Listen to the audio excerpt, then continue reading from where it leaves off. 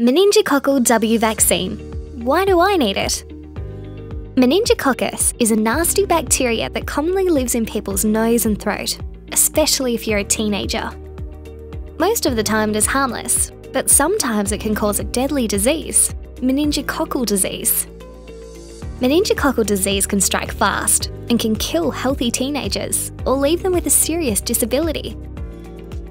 There are different strains of the bacteria: A, B, C, W, and Y.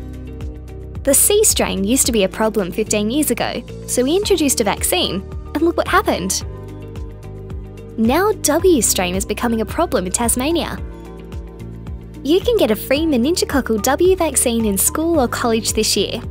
If you're in Year 10, or if you're in Year 11 or 12 and missed out last year, you can also get the vaccine from your usual doctor if you prefer.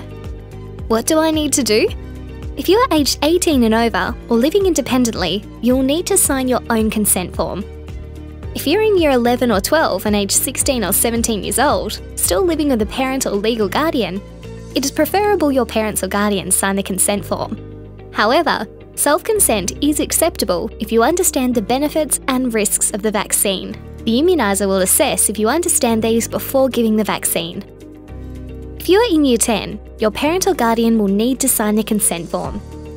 The vaccine is only available this term, so don't miss out. Get your form in on time. The vaccine is free for Year 10, 11 and 12 because they're the ones most likely to carry the bacteria. But if you are not eligible and want one, go and talk to your doctor. For further information, go to www.dhhs.tas.gov.au/menw, call the Public Health Hotline on 1800 671 738, or talk to your school nurse or usual doctor.